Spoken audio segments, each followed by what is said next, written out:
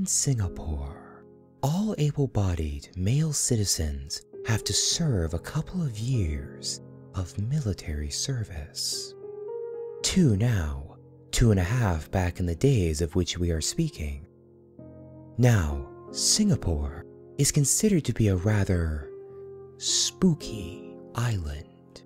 Despite being a highly developed major urban metropolis, it has plenty of dark and creepy corners. Many of these corners are found in the various bases and training areas of the Singapore Armed Forces. So back in the year 2000, I was a combat medic with an infantry battalion. While we still had to run around with the riflemen in the mud and the jungle during training, our lives while we were back at base were actually quite good.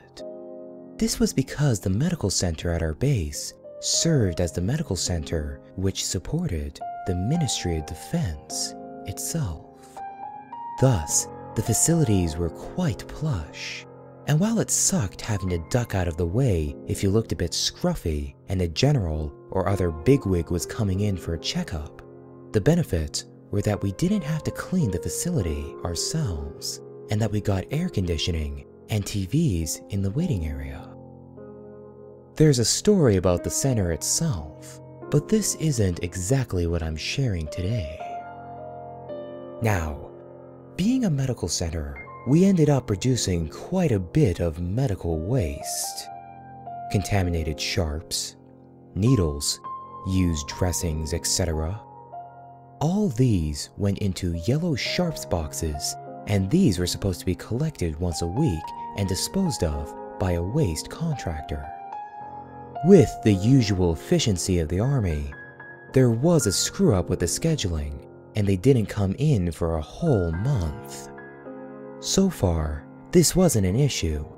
The sharps boxes were piling up full of bloody needles, but honestly, they didn't take up much space, so we stacked them discreetly at the back of one of the treatment rooms. Unfortunately, it was around this time that a newly incoming bigwig with too much time on his hands decided that he wanted to conduct a series of inspections of the medical center. Sharps boxes piling up undisposed of wouldn't reflect well on the staff sergeant in charge of the medics, so he told us to get rid of them. How? We asked. I don't give a fuck. Make them go away. Keep them in your bunk for all I care.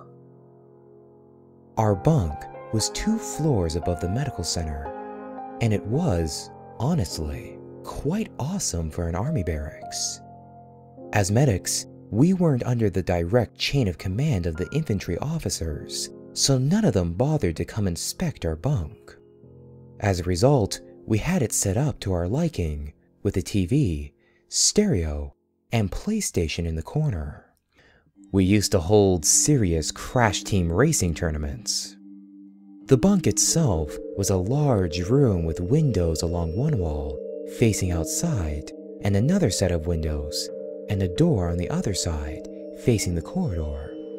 We covered the corridor windows over with newspapers, so no one could see in. The remaining 2 walls had beds and our cupboards at intervals.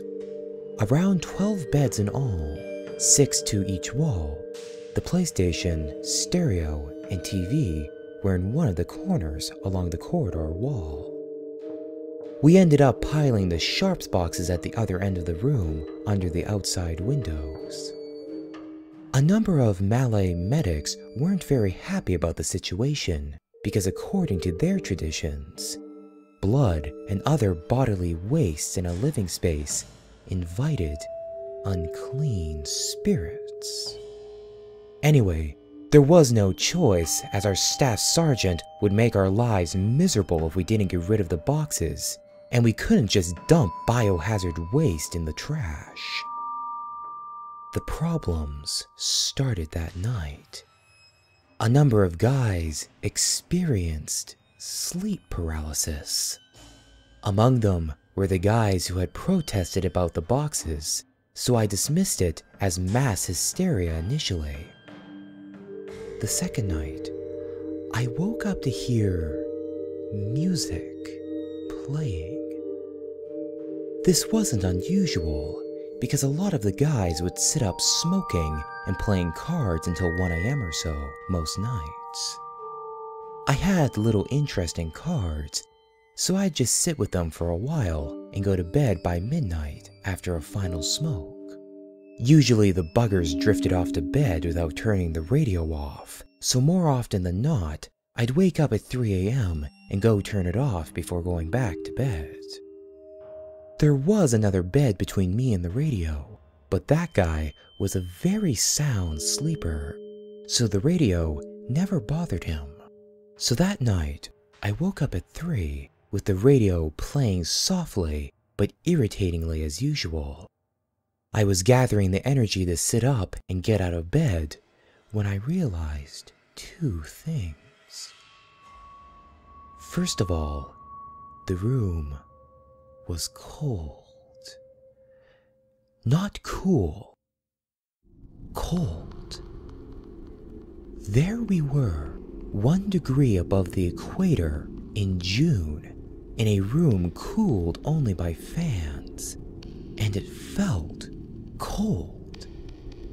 Secondly, the radio was changing channels. This wasn't a set with a remote control or anything. It had a solid slider which you moved to change frequency. It wasn't just moving up and down through the channels either. It was pausing on certain stations.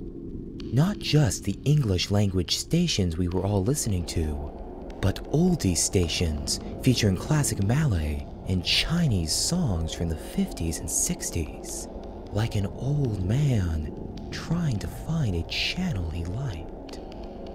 I still figured that it was one of the guys listening to the radio in the dark for some reason, so I sat up and looked over.